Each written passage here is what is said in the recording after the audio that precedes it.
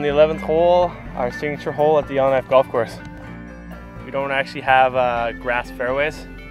We have sand fairways and AstroTurf greens.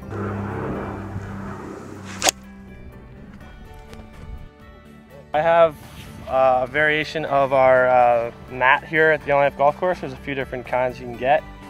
This is the one I carry. The ball is there. That's where my tee shots landed. All you have to do is simply just dig the mat in so that it's kind of resting at foot level, and then we just place the ball on top there. It's our own little unique way, I guess, of hitting off the fairway here.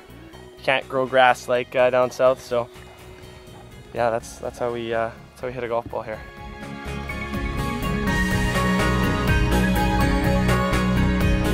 One of our local golf rules: if a raven flies off with one of your golf balls in its mouth, it's a free drop.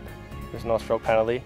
We now have golf head covers for drivers with the raven and the ball in its mouth. They found, I think, 300 or 400 golf balls on top of the Northwest Hotel building here in town a few years ago.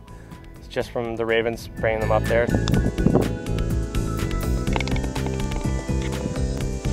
Midnight Classic golf tournaments, and it's a golf tournament that we have every year, and it starts on a Friday.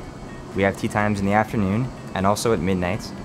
Take advantage of the 24-hour sunlight. You know, for about a 2-week period, you probably have enough daylight to go all night if you want. So had some celebrities up here in the past play, and it's a unique way of playing golf. I would definitely say come to the Midnight Golf Tournament and sign up.